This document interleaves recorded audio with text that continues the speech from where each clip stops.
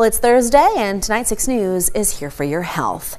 As the temperatures drop and home heating systems run to keep us warm, the risk of carbon monoxide poisoning increases. Carbon monoxide can quickly make people disoriented.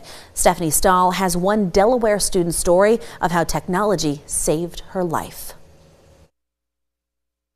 Natalie Nasaka is starting the new year grateful to be alive. I ended up losing consciousness. She's describing a bout of carbon monoxide poisoning that happened in her Smyrna, Delaware apartment. I was feeling extremely exhausted and my vision was getting blurry. Before she passed out, she reached for her watch. This button usually... She hit SOS, putting out the emergency call to 911. But when I heard the firefighters yell out "fire department" and they yanked me out of bed, I just started crying and saying, "I want to live, I want to live." Carbon monoxide is a gas that has no color, odor, or taste. It's called a silent killer, claiming more than 400 people a year and sending 50,000 Americans to the emergency room. Because it is a lack of oxygen, really, that affects the body.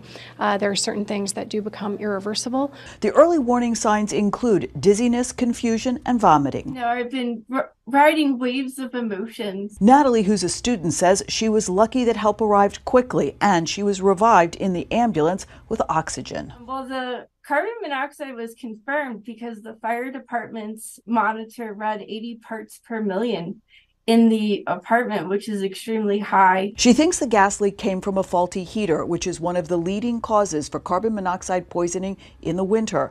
And there was no detector in the apartment, something Natalie admits she should have had for herself and her pet, who survived because firefighters opened a window. It was extremely scary. Stephanie Stahl, CBS News, Philadelphia.